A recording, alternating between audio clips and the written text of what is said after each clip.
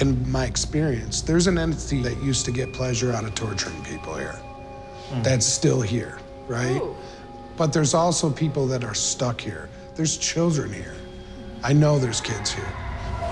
Because remember, if you weren't welcome in society, this is where you came. If you had a child that had a birth defect, this is where they put you. Wow. It also held the criminally insane.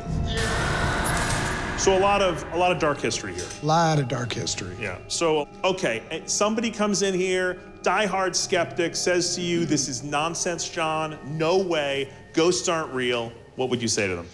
Stay the night on the 5th floor by yourself and tell me that in the morning.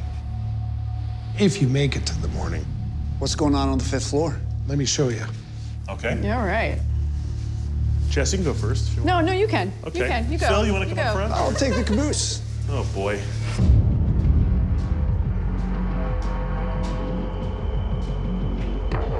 Oh, jeez. Oh, this is incredible. Wow. Okay.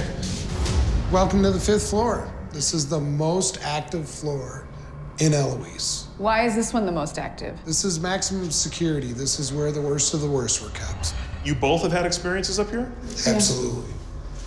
When was your first experience here, Yvonne? My first night here, I was giving a tour for about 15 people.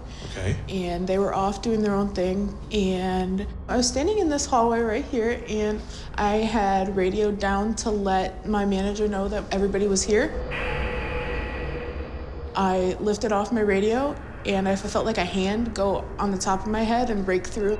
And then all of a sudden over the radio, I hear, "Dad, Dad, Dad, Dad," screaming hysterically. And I'm like, what the hell is going on? So you were freaked? Yes, I was petrified. Crying? Yes. A lot of women have had multiple encounters up here. Really? So you think whatever's up here, you say it's targeting women? Yes. And have you had other experiences on this or any other floor here? Yeah. For a while, when I used to come up here, I used to get choked. I'm sorry, choked? Whoa. Yeah. Wow. Do you mean just like your breathing felt constricted, or you felt hands around your neck? I felt hands, actually. This is something that happens up here? Yeah, this is something that happens on the 5th floor, typically just to women. And whatever's doing this has come to be known as the choker.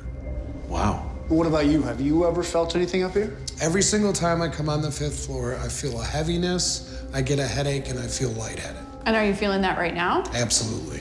Huh. I feel like your behavior has changed since we were down on the 1st floor to now. I particularly do not like being here. And are there other entities that have been singled out here in the building besides this choker? Yes. So another ghost here is a ghost of a nurse. She will peep her head out of the nurse's station window. Which is where? Right down the hall. This way? Yep, right over there. Okay. And what happens? If you peer down the hallway at night and watch the back window out of that room, you can see a nurse pop her head in and out.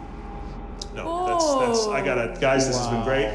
I gotta take off. That one gave me goosebumps. Wait a minute, are you kidding me?